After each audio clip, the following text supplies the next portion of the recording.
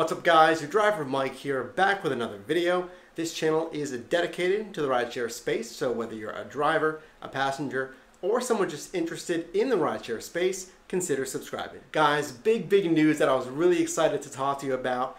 Just announced today, Uber, as part of their 180 days of change, is adding in-app tipping to 121 US and Canadian markets. Guys, make sure you have the most updated version of the Uber Driver Partner app. Now, passengers will have to have the most updated app as well. So check the link below, check the list, and look at your email to see if you're one of the 121 markets that have in-app tipping. Passengers in these markets can now tip $1, $2, or $5 after rating their driver. Guys, a really good opportunity to earn some extra income.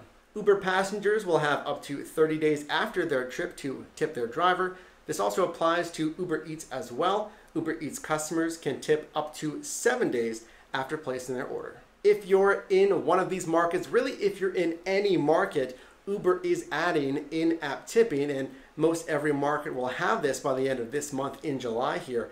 I encourage you to talk to your passengers, make sure they have the most updated version of the app. Both the driver and passenger will need the most updated version of the Uber app. Encourage tipping, and now's a great time to really heighten up the customer service and get some extra income. Check your email, check your app, make sure you opt in to tipping. You do have to opt in to receive tips, but let me know if you've driven in any of these markets that are currently live for in-app tipping. Let us know how it's going. Your driver Mike here, I do appreciate you watching.